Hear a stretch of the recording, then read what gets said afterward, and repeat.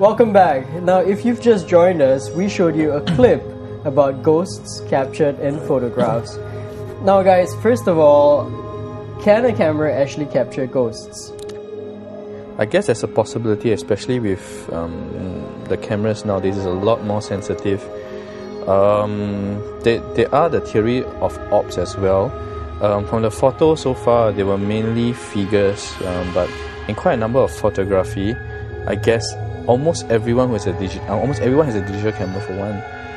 Almost everyone who takes photos, who keeps snapping, they realize that sometimes in your photos, there is like balls of orbs, right?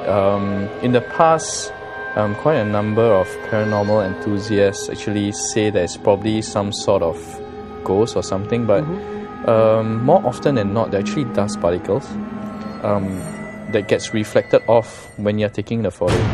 And this especially so when you're in an old place, right, where there's a lot of dust being kicked up, and when you use flash photography, it gets reflected off these dust orbs and you see those round balls. As for figures, it's hard to tell whether it's authentic, because nowadays with all the photo editing software, I think you can pretty much make a horror movie out of a photo now. Yeah. Well, specifically that picture that was snapped in Malaysia by Miss Lee, as those paranormal investigators pointed out, there seem to be faces in that picture. What do you think of that theory? For one, I don't know about Wisely, but I felt the photo for one was a bit too blur, and that's why, you know, our human minds is an amazing tool. Sometimes when when, for example, when you used to do mathematics in the past, you'd keep doing the sum many times, and when you have A and C, automatically your mind will know what the answer is, and that's B. So sometimes your mind tends to want to solve certain things enthusiastically. So probably sometimes when you see something which is of a grey area, something which is not that clear, something where it's so grey that it's so open, your mind sometimes tend to pick out things. And that's why I'm sure you've come across all those visual, those 3D, illusions. Yeah, and because it's how you look at it, the lighting when you look at it, the angle when you look at it, the color, the depth, your TV, your computer monitor, so many things that play a part. And sometimes it's about whether your mind wants to believe. Okay. What about the number that appeared, 1944, which alludes to the Second World War, but also, well, according to those paranormal investigators, that day the 4D winning number was 4941. Was that just a coincidence?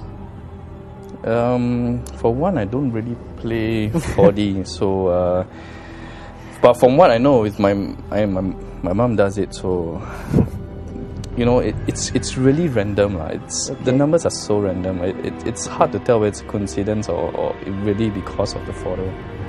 Wisely, you're an expert in Chinese beliefs, and it's been known that some people turn to supernatural help to predict what numbers will be the winning numbers. Is it possible to do something like that? Well, I believe this is totally really cultural belief. It's the belief of individual. Well, if they believe that by doing so, they can have certain benefits, they can have a peace of mind, by all means. Well, as for what we have seen, the pictures on the faces of the ghosts and also the mysterious numbers coming out, well, we have to get the sequence right. The pictures, I believe the pictures was taken before the 4D came out. So, like what E.T. mentioned, we see what we believe and we want to see, just like the clouds. It's very ambiguous. So some people will see that it's a horse, it's a lion, just like the photograph that the lady have took. So normally in this kind of scenario, this person will not admire the photos alone. After seeing it, he or she will be doubtful whether or not it's a paranormal photo. After that, they will share it with the friends, and then everybody will start thinking, oh, this is an image of a ghost. Everybody will agree, and then they no longer will be doubtful about the photo, and they will be very sure, oh, this is a picture of a ghost. All these are, I believe, are all psychological effects. But how can you tell if a picture is actually authentic? For one, I know that one of our guys, Yellow Bee, he does all our analysis of the photos. There are ways to check if it's been photoshopped. That's for one. That's the primary thing you do first. And once you filter out everything, I guess you'll be able to see if there really is something there.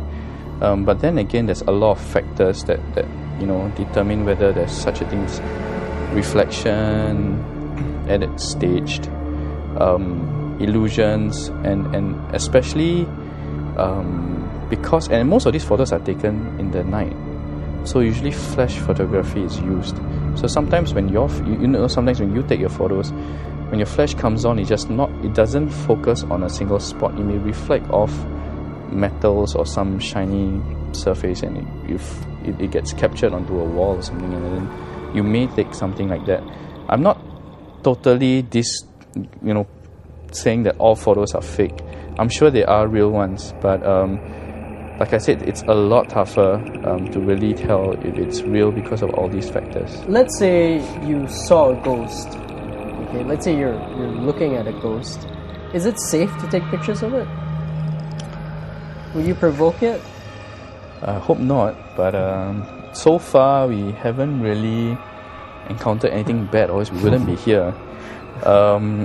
Although I know that the old folks used to always tell us, don't provoke them and everything. I mean, in our research, we respect whatever is nature, for one, and we treat whatever it is with respect, right? And we all know that, for us at least, in our hearts, we know that whatever we do is in the name of research. But that being said, it doesn't really mean that it's confirmed an entity has confirmed such a thing as ghosts. But we pay our due respects to the nature and Mother Earth and everything. Yeah. Okay. So out of every 10 pictures that you find in the internet, how many do you reckon are real? 1 or maybe less? It's hard to say because we've come across many photos, and a lot of them are fake. You don't even need to use some analysis of it. Right. Outright it's fake. Yeah. But I guess in our many years, like 5 years plus of looking at all these photos, they are authentic ones. To give you a ratio, it's hard because it's random when it's something which we can't explain it. It's really totally random. And when it's authentic, what do you see? Combination of orbs, figure, it's like mist kind of thing. Vortex, sorry, it's called vortex. Yeah, vortexes. Yeah, it's very rare that you actually see a human form from our experience. It's usually whitish. Think a bit of Casper, but less friendly because it's white, but it's a bit luminous, kind of glowing kind of thing, and yet translucent. Okay, I'm intrigued, and you have to share with us these pictures someday. Definitely. Okay. Yeah. All right, thank you so much for joining us today.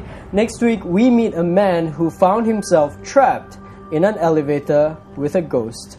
You don't want to miss that. Thank you.